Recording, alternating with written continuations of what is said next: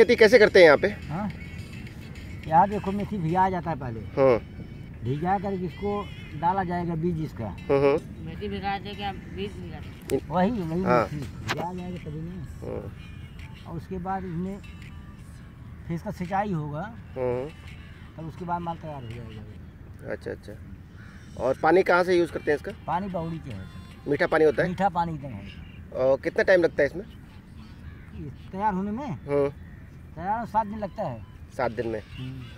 और पसंद करते हैं लोग इसको? हाँ, बहुत पसंद करते हैं इसको। तो इसमें कुछ केमिकल और ये भी नहीं है ना? नहीं, कुछ नहीं, दवा केमिकल खाद कुछ नहीं है इसमें। हाँ, केवल शुद्ध बस बावड़ी का पानी डालते हैं और पानी में तैयार। हाँ, पानी तैयार होता है। अच्छा, कितने टाइम से आप काम कर रहे हैं यहाँ? हो गया करीब 10-12 साल से। अच्छा, और कितनी आय हो जाती है रोज लगभग इससे? इसको कोई भी नग पे है ना ये। हाँ, फिर भी नग पे कितना जाता है ये? 15 रुपये 30 गड्डी। 15 रुपये का 30 गड्डी। अच्छा, और बिक जाता है सब माल? रुकता तो नहीं है? रोज का रोज निकल जाता है? नहीं, कोई भरोसा नहीं है। हाँ, कहीं बच जाता है, फेंकना पड़ता है। क्यों, आप नहीं इस्तेमाल कर लेते? नहीं, तो कितना खाएगा मैं? हाँ, कितना खाएगा मैं? वैसे काफ़ी पौष्टिक भी होता है ना, खाने के लिए अच्छा, हेल्दी।